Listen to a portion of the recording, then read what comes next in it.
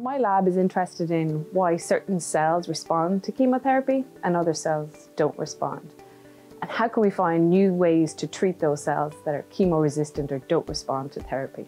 So we have an assay which we call BH3 profiling, and that measures how close a cell is to the cell death threshold, so to dying.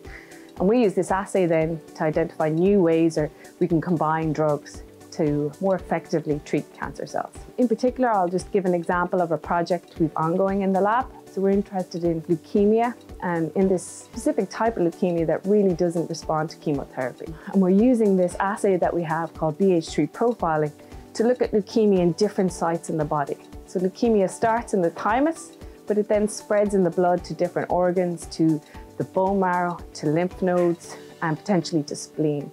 So we're isolating cells from these different organs and trying to figure out whether the leukemic cell then changes its cell death sensitivity using our assay.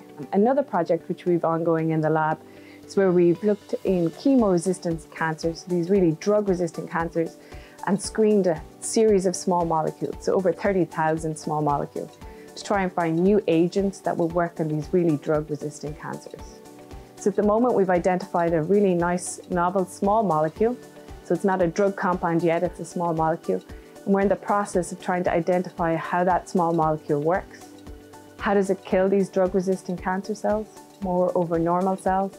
And how can we develop that to go from something in the lab to something that could eventually treat patients?